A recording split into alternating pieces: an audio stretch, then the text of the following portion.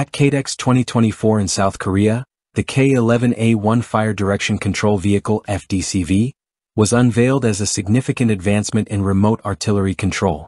This innovative vehicle is designed to remotely operate the K9A3 Self-Propelled Howitzer (SPH) for both firing and driving, enhancing the effectiveness and safety of artillery operations.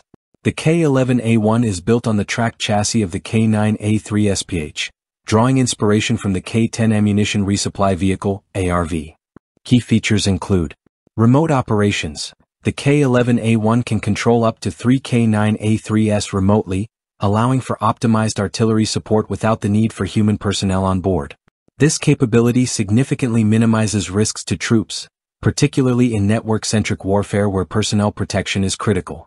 Improved protection and operability. The vehicle incorporates enhancements such as a remote-controlled weapon station, RCWS, and improved armor, ensuring better survivability on the battlefield. The internal layout has been redesigned to accommodate 6 control stations, enabling command post personnel to effectively manage operations. The K9A3, which the K11A1 is designed to control, marks a strategic evolution over the original K9. Key advancements include full automation. The K9A3 is fully automated and optimized for using specialized artillery munitions and shell charges, equipped with a long barrel suited for modern battlefield requirements. Enhanced long-range capabilities. With its advanced design, the K9A3 significantly boosts the long-range strike capabilities of field armies. The K9 platform, including the K9A3, is already in service with several countries, including South Korea, Poland, Norway, Estonia, Finland, Egypt, India, Turkey, and Australia.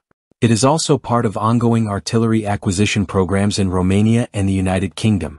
As the K9A2 program approaches completion, momentum is building for the K9A3's development. Countries like Poland, India, and Egypt are well positioned to adopt the K9A3 due to their long-range artillery needs and established relationships with the K9 platform. This evolution marks a critical milestone in self-propelled artillery, highlighting Hanwha Aerospace's commitment to maintaining leadership in this sector.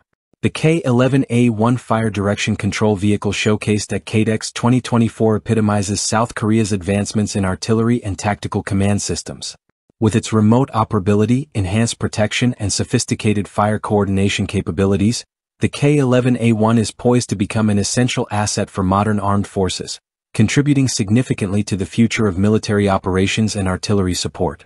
The K9A3's substantial export potential, demonstrated by the success of its predecessors, positions it as a key player in the global artillery systems market.